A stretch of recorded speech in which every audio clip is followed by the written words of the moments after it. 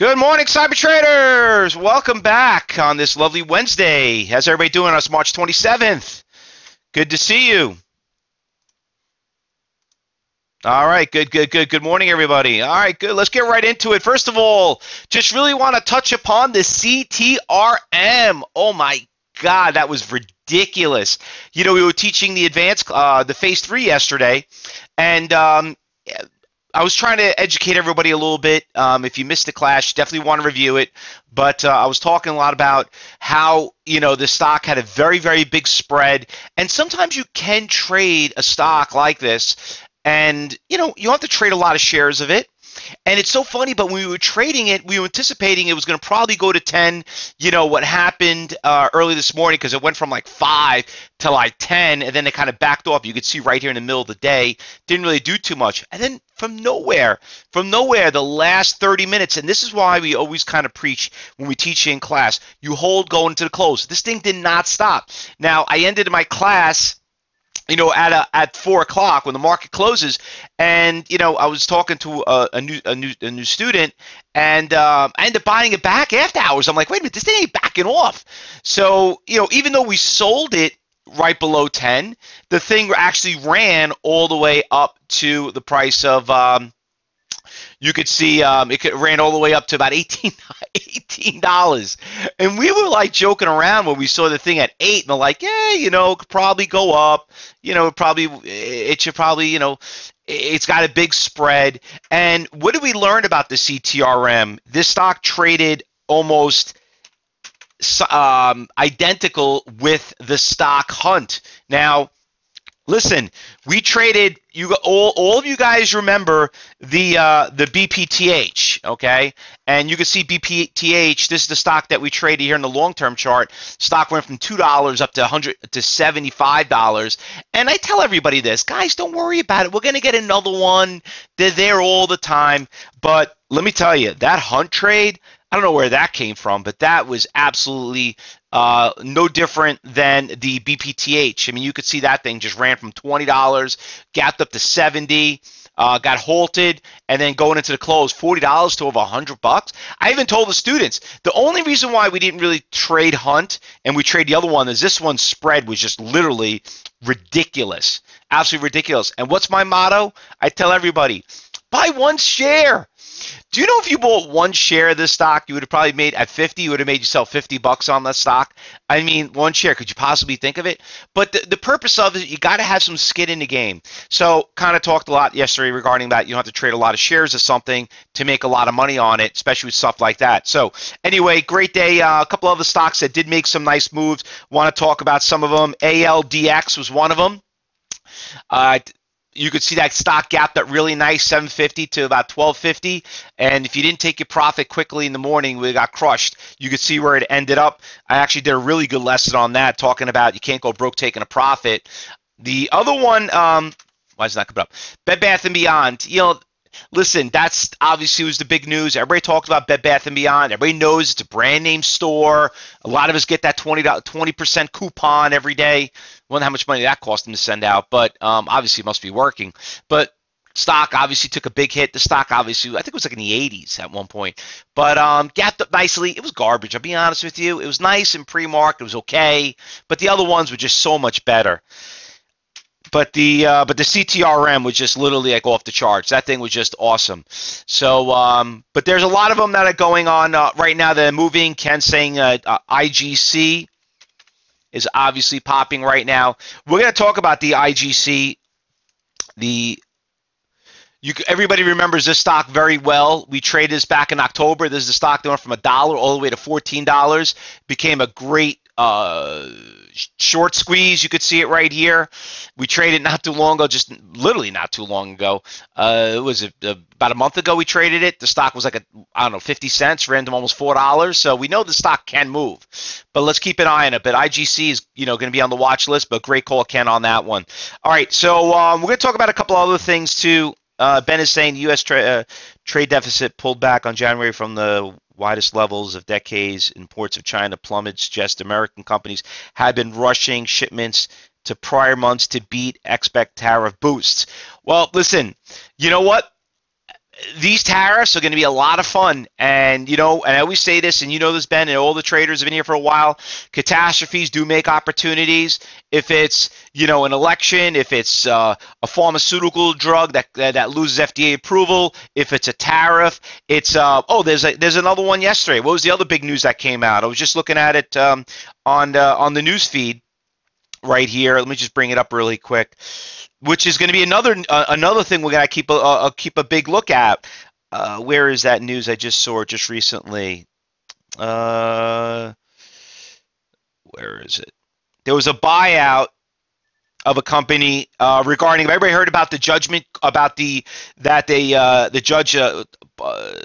Was a Centron will buy WellCare for $15 billion health insurer deal. So listen, everybody heard about what's going to happen with Obamacare. They said now it's unconstitutional from a judge. So you might see a big run up in a lot of a lot of mergers and a lot of with the healthcare industry. So and I know that you go into a big 2020 election. You have some people talking about Medicaid for all, which probably be the abolish of all insurance companies. Who knows? But then now you have it where it might not even get there. They might have to rush into it. So there might be great opportunities for us to trade some of these healthcare stocks. So listen, it's just a new wave. Remember the shipping stocks when the shipping stocks took off, and I'm not going to talk about because I know Ken Thol's going to harass me about dryers, but there was a lot of them out there, and actually some of them are moving pretty well too. So we'll check out a bunch of them. Deb Fine says the AVEO is worth watching. Yeah, I mean, look at that. There's a nice little cheap one. Nice call right there, Deb.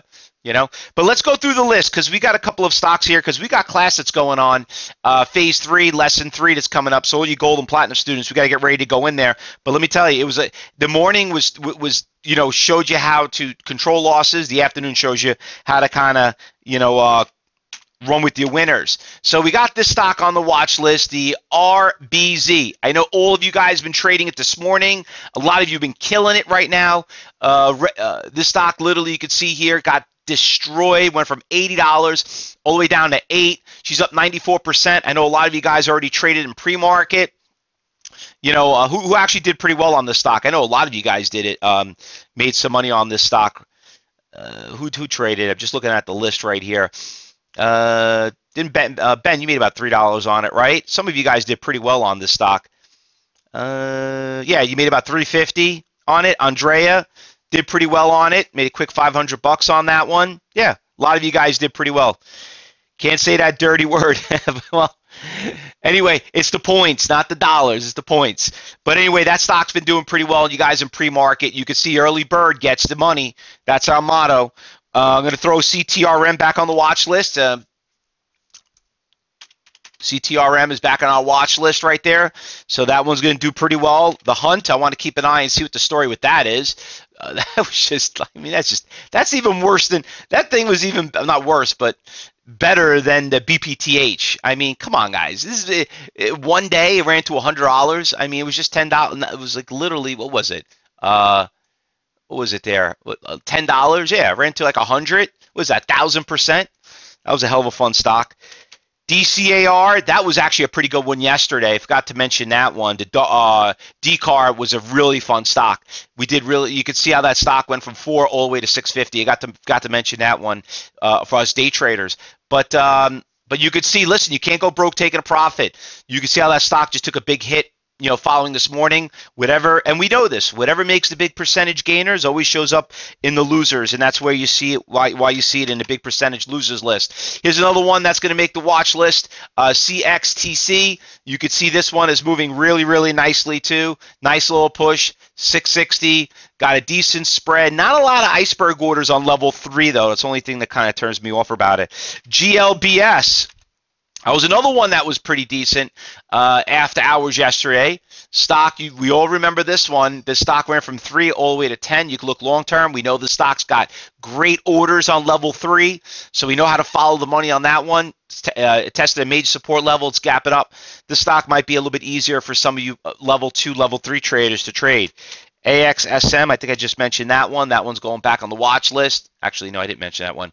That stock has not only been a good day trade, it's been a good swing trade, but it's all over the place. kind of, you had it tank yesterday, but you know what? We're going to throw that one on the watch list because it's gapped up about 14% to this morning, up 300,000 shares. Spread looks pretty decent. You got some decent orders out there on the level 3. CNC is going to be on our watch list.